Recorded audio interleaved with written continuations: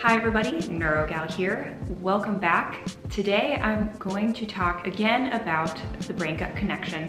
This is going to be my third video on the brain-gut connection. Today I'm going to talk about a very important metabolite called butyrate. Butyrate has powerful health benefits, and its deficiency is linked to various disorders such as inflammatory bowel disease, leaky gut, colon cancer, and obesity. In the first part of the video, I'm going to talk about how essential butyrate is for gut health and also brain health in a sense. And then the second part of the video, I'm going to cover some tips on how to make sure that you have enough butyrate in your intestinal tract. Butyrate is produced from undigested plant fiber in the colon by specific microbes that are located inside the colon. So this is one of the major reasons why fiber is recommended as part of a healthy diet. Butyrate gets its name because it smells like butter, and it has three major health benefits. The first is that butyrate is the major food supply for the cells that line the gut. A healthy gut lining prevents leaky gut. And leaky gut is linked to a variety of autoimmune disorders and pro-inflammatory states. Studies have found that people with inflammatory bowel diseases such as Crohn's disease and ulcerative colitis have decreased levels of butyrate in their colon, and they also have found that the specific microbes, the bacteria that produce the butyrate, are significantly decreased in people with inflammatory bowel disease. So this may contribute to the inflammatory conditions of the disease itself.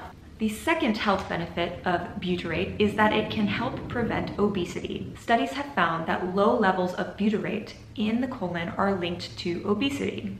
Why is that? The production of butyrate in the colon actually acts as a neurochemical that interacts with the vagus nerve. When butyrate is produced in the colon, it sends signals to the vagus nerve. These signals travel up to the brain and tell the brain to stop eating. The third major health benefit of butyrate is that it can help decrease the risk of colon cancer.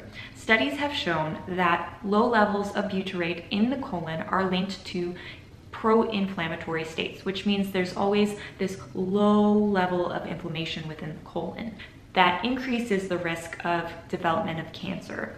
In summary, butyrate offers health benefits by decreasing the levels of inflammation in the gut, by protecting the cell lining in the gut, and by decreasing the risk of obesity and colon cancer. So the question is, how do you ensure that you have enough butyrate in your colon? As I mentioned earlier, butyrate is produced by special bacteria in the colon that take undigested fiber from plants and convert it into butyrate. So that's one way, by eating plant fiber, so eating lots of salads.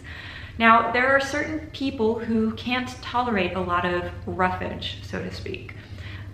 So for people who can't tolerate a lot of plant fiber, one can actually consume butyrate directly by eating butter or ghee. Those actually contain butyrate, so your body doesn't have to produce it.